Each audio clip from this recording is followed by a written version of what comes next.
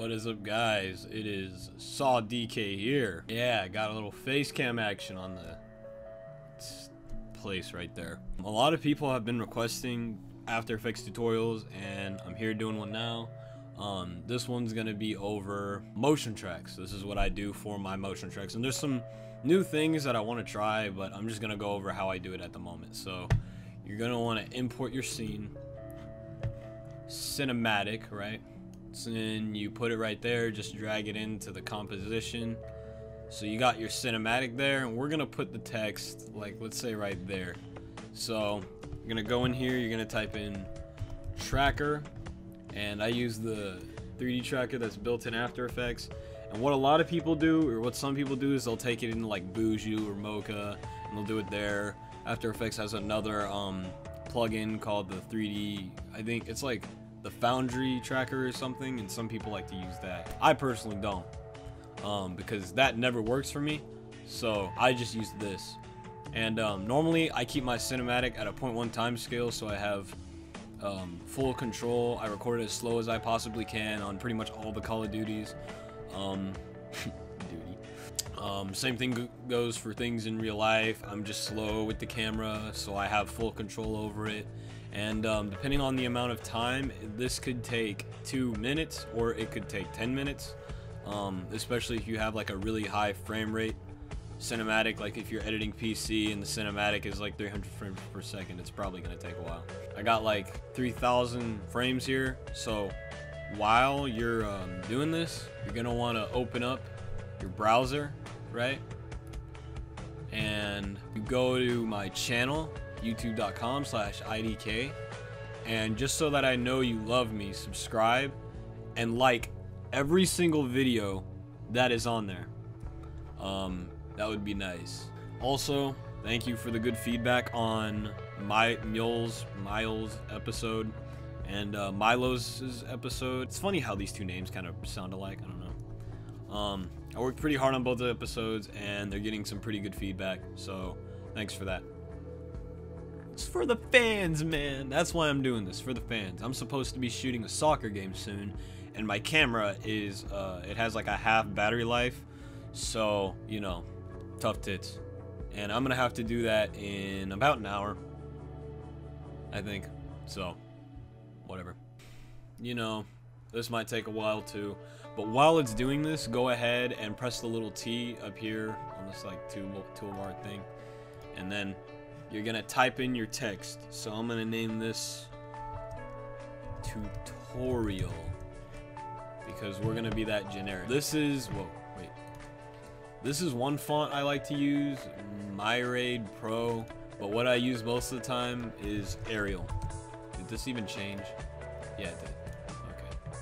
Those texts look alike. And then always keep the audio off, by the way, or else like when you sync it, depending on how you do it, you're gonna hear some weird sounds, and you're not gonna want that. Jesus Christ, it takes forever. It's step 2 out of 2. It should not take this long. Oh my god. Come on.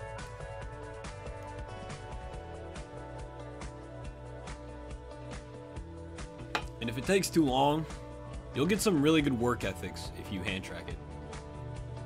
Dude, I have 8 gigs of RAM.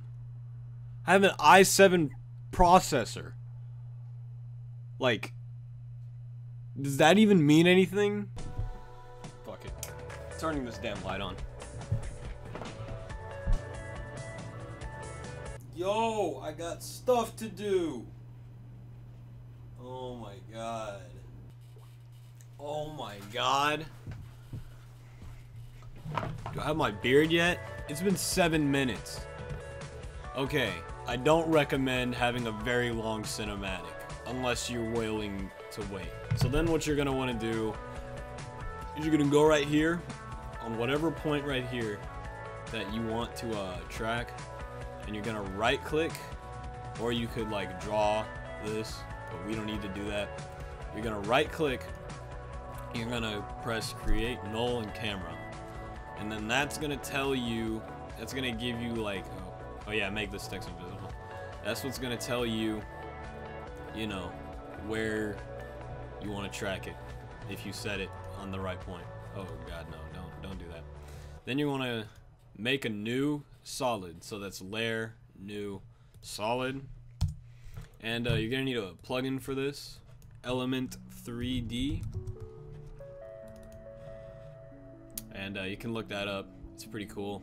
Good stuff. Yeah. Also, before you do anything, duplicate this layer, like your bottom one with your cinematic. And then delete this. You're not gonna need that. And then right click anywhere on there is fine. Depends, whatever you're working on.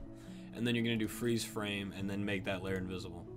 So then go right here, custom texture and maps, do it on the freeze frame thing, and then set your custom text and masks to the text that you want to track.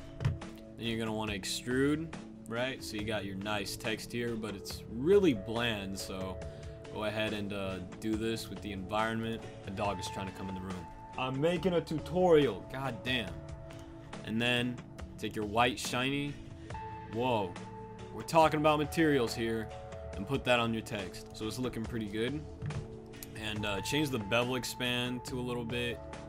This is gonna be better for your shadows and stuff. And then go to your reflection on the material and bump that up a little bit so you can like see it's kind of glossy, you know what I'm saying? If you have the pro shaders, you can go to like metal, and there's some other stuff here, you know, maybe try to match like the environment of the text and where it is and stuff. You know, press OK, go to your null, press P. And now this is where it gets kind of tricky, because depending on your cinematic, these values could be like off the charts, man. And then you're gonna go to group 1, particle replicator, and then copy all these values, you know, Z to Z, your Y to Y, and your X to X. And then your text is gonna come up right there, and maybe change the size if you need to. So we're gonna make this like 45. Yeah. And then I'm gonna change the Z space so that kind of fits where I want this to go. And do the rotation, and just rotate it a little bit until it fits your needs and stuff. We got a pretty good looking spot for the text. Bring it down a little bit. So now this is the fun part. Now a lot of people like to composite the text, where they go through with the levels and the curves and do all this stuff. I don't like to do that because sometimes it can blend in a little too well. So normally what I just like to do is I go to the render settings, ambient occlusion, enable, change the intensity to 10, change the samples to 90. And this is another thing, if you have a bad computer, don't even try this because it's gonna crash. And what the samples is these little things right here. It's like gonna take away the grain. The more samples you do, the less grainy it's gonna get.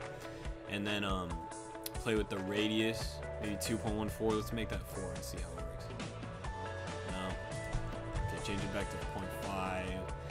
What really brings it out more is the gamma, and that makes it look really nice. So you know, go to the lighting, maybe change it to 360, do whatever you want. Well, not 360, that looks ugly. And cinema. So that looks pretty good.